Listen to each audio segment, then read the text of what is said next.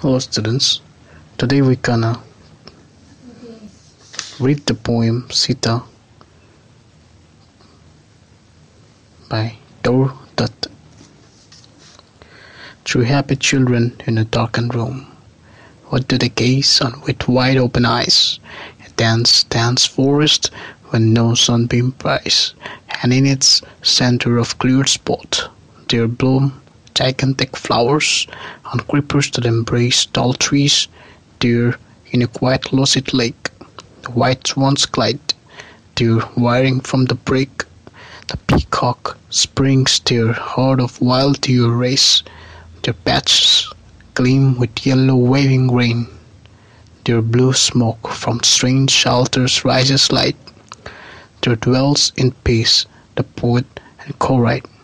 But who is this fair lady? Not in vain she weeps, for lo, at every tear she sheds, tears from three pairs of young eyes fall amain, and bowed in sorrow are the three young heads. It is an old story and a lay, which has evoked, said Sita, from the past. By a mother song, 'tis hushed at last and melts the picture from their sight away. Yet shall they dream of it until the day when shall the children by their mother's side gather on me as erst at eventide. Okay, now let's talk about the summary of the Sita. Sita is the final ballad published in the ancient ballads and legends of Hindustan. It narrates the popular story of Rama and Sita dealing with her second exile.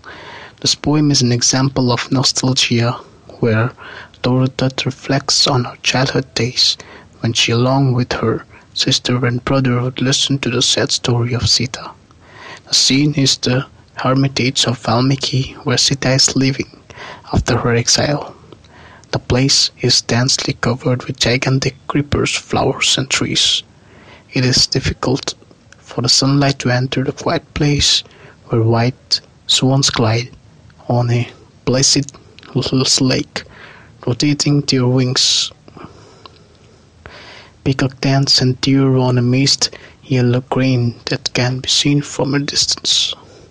Blue smoke rises from the scared shelters near the dwelling of Valmiki, the poet and co-write, in such serene surroundings. The fair lady is weeping, overcome by the misery of living away from her home. Sita represents a picture of loveliness, devotion, chastity, nobility, and of a woman who is ever tolerant and patient.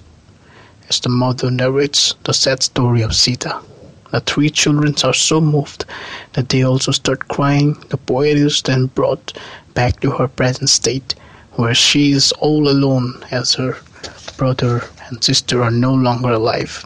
Although the tale is melancholic, she remembers the happy times when all three sat together under the protection of their mother and listened to bedtime stories. The poet becomes nostalgic and longs for those days to come back, so that she can relive those moments of happiness spent with her family members.